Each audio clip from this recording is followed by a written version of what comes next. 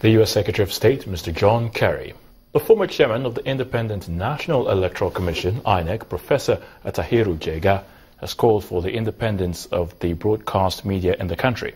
Professor Jega, who is speaking at the second annual lecture of the National Broadcasting Commission, NBC, with the theme Broadcasting, Democracy and the Challenge of the New Nigeria, says the industry has been characterized by lack of fairness and hate campaigns.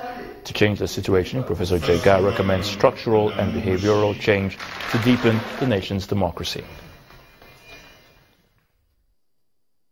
The phenomenon of influence of vested interests on broadcasting, whether state or private, seems to have increased and remain a major concern in democratization under the Fourth Republic, that is, since 1999.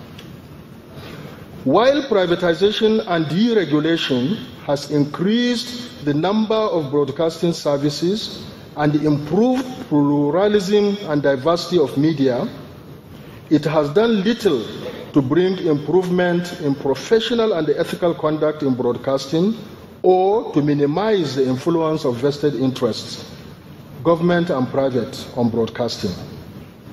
It is also arguable whether access has been widened by as much as is desired by privatization, given the for-profit disposition of the services and their lack of independence from the influence of their owners, who quite often are also partisan in their inclinations.